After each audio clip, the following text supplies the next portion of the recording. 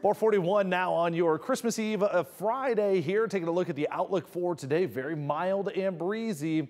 I will say some rain showers likely late in the day for tonight. So just keep that in mind if you'll be heading to some of those late Christmas church services or have any other plans for tonight. Christmas Day itself looks like the soggier of the 2 days. No question about it, especially early in the day for tomorrow. High temperature still going to be pretty mild, but cloudy skies and rain showers likely the first half of the day.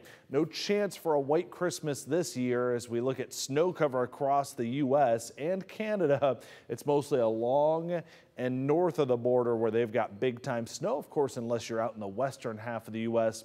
where those higher elevations have really been packing on the snow with the latest system that's been coming across the U.S. This is one that we're watching closely because of course, as it works its way east, it's going to impact us in the form of rain showers. The track of this one comes up through the Midwest.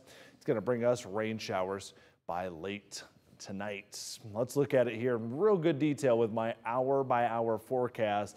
And a southerly breeze is going to keep things very mild for today, despite largely overcast skies. Through 2 p.m., not much showing up falling from those skies, but by around sundown or a little bit later, a couple of scattered showers become a little bit more likely. It'll start to turn up a little bit more as we get towards midnight and after. You can see pretty steady rain in the early morning hours for tomorrow morning, and this will likely continue for several hours. Here's 8 a.m., scattered showers. And as we get into the later part of the day for your Christmas, our wind will shift to the north. That'll bring some drier air in, and eventually these rain showers kind of rain themselves out.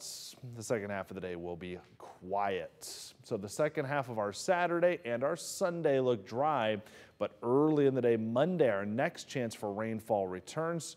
And then Tuesday afternoon and evening, more rain showers there as well. But look how mild it is in the 50s or low 40s through much of next week. Might have to wait till 2022 to get some chillier air to return.